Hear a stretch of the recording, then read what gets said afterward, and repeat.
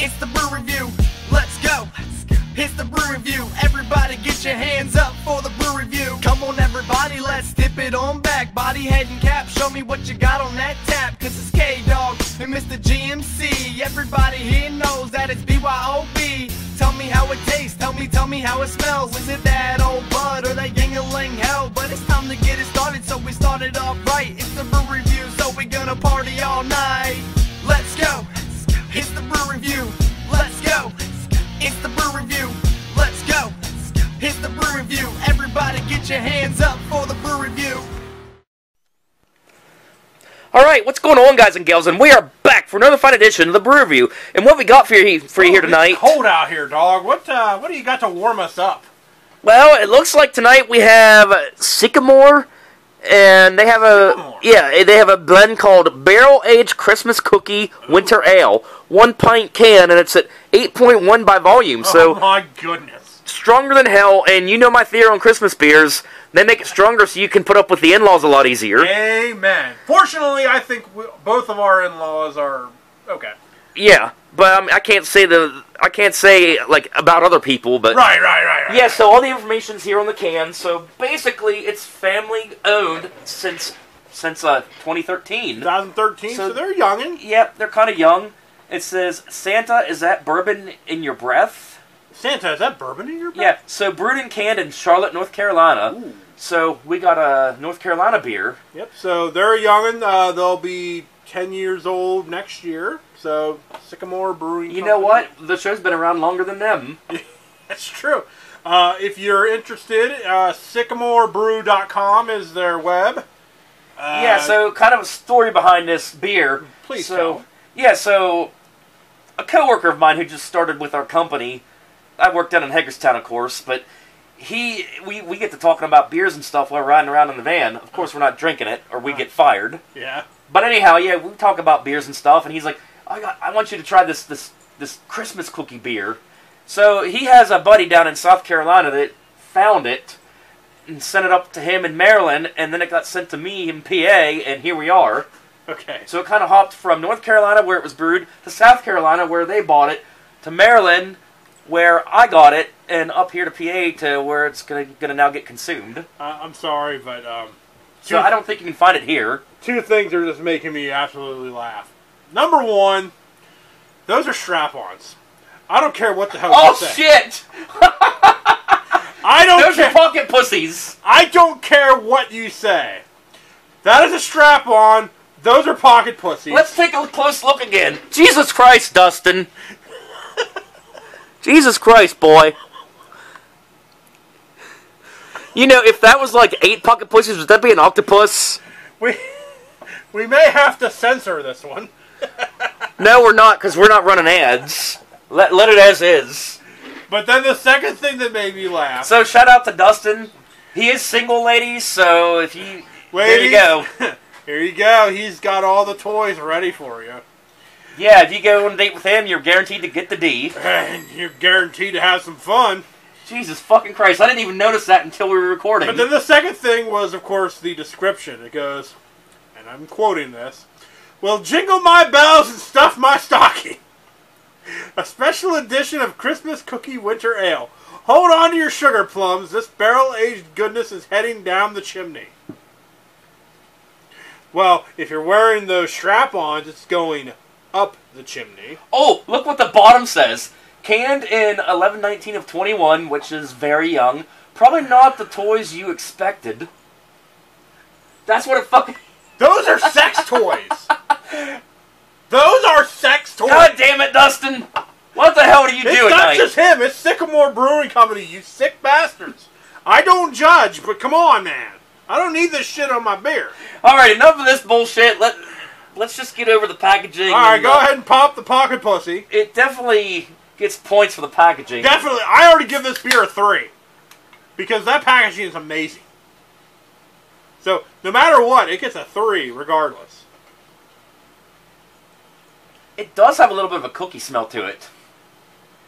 And I did forget to explain that we are going to also be doing the drink test and draft test and all that good stuff. Yeah, it has a faint, some kind of smell to it. But Fuck. So if we're going to use this, we're going to do it right. So I'm going to put this here.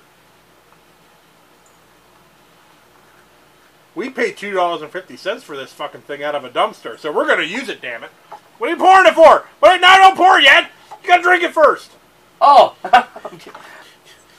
My mind is fucked up right now. He is confused because of the strap-ons. Okay, strap-ons and pocket pussies. Let's try it. Also known as Christmas cookie, whatever. Okay, flavor burst. Flavor burst. Shove that right in there. It looks orange. Wow. Wow. It tastes damn near like taking a shot. Really? Yeah, it tastes very strong. 8.1% alcohol by volume, so yeah. You could almost compare this to Mad Elf. Oh no, really? It's almost one of those. Oh man. I don't know how much I like this. You're not going to sit down and drink a whole sixer of them. I'm telling you that.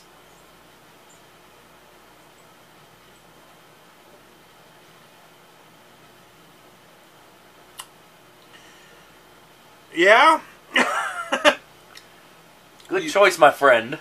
You definitely get an alcohol taste. You're not going to pound 6 of these back to back, but the taste, I get like a taste of vanilla. Like a taste of like a taste of a cookie, like a sugar cookie. I didn't taste the cookie taste. I tasted a fucking shot. Really? See, I taste like a sweeter taste to it, like a cookie. I don't know. Maybe we need to glass it up here and see. Yeah, I mean our palates must be different, but so now he kind of jumped the gun there. He's gonna pour it into the glass, but we don't do that shit. We drink it out. I'm so fucking taken by the package. It's all good. Okay, the dildos, the strap-on pocket pussies, they got you a little distracted. I understand. It happens. Ooh, that's a dark beer. That is a dark, diuretic beer. And not only is it 8.1% content, but you get the 16 ounces. Yeah. Yes, sir. Whoa. It almost looks like diuretic sewage water. Looks kind of like apple cider. It does, yeah. Yeah. Yeah, it looks like dark apple cider. If you hold it up to the light, it actually looks darker in the middle. Like it lightens up as it gets further away. If I can get... Oh, man. I'm not good at, like, working the camera. Yeah, you can... Yeah, I get it. Yeah, the camera's getting it. All right, let's get back down here. It's so weird let's get how... in frame. Like, the further it gets into the middle, the darker All right, it gets. here you go. I'll drink it first. No problem. I'll do a problem there. Let's swirl this up a little bit. Try and mix all that stuff together. Definitely. Okay. I was wondering what that smell was. My ass. No, it's not your ass. I've smelled that before. Not purposely. It almost smells like fucking tequila.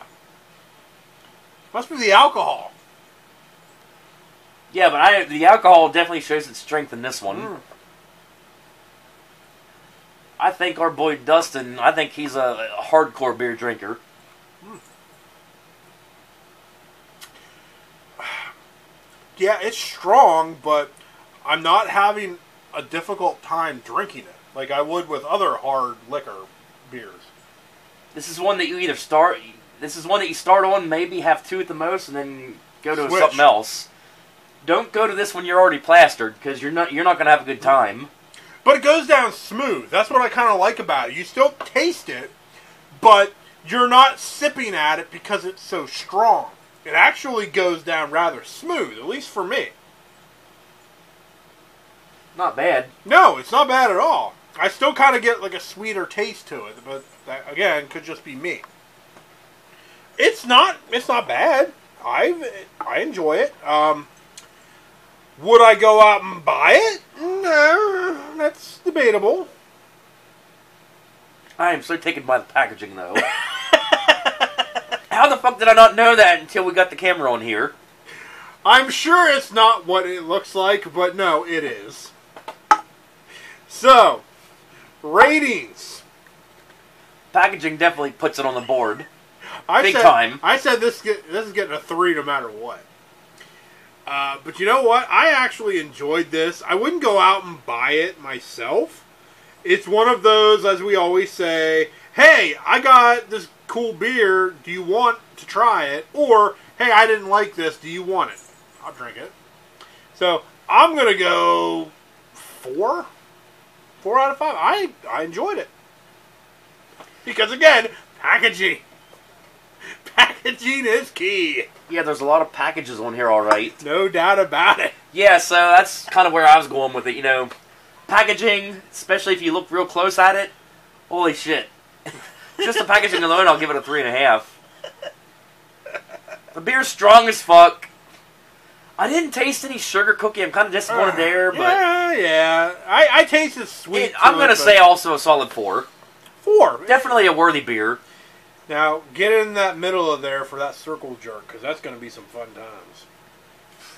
Yeah, that's some times that I'm not going to be involved in. Okay, fine. Go in the middle of those.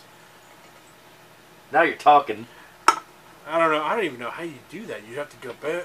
Well, how do they even do like the 20 guys with one girl? I don't even know. Not like I watch. One cup. Not like I watch this kind of shit. We're just going to leave it at that. We're just going to leave it at that. But Sycamore, our first beer by you guys, good on ya. I love the packaging. Even though I know it's probably not what it's supposed to be, but it is. All right, we hope we hope you guys enjoyed this. I'm coughing here, sorry. We certainly enjoyed it. Yeah, we hope you guys enjoyed this review on Sycamore Dildos and Pocket Pussies. Yeah, we're not even calling it barrel-aged Christmas cookie anymore. It's now Dildos and Pocket Pussies. We'll see you next week.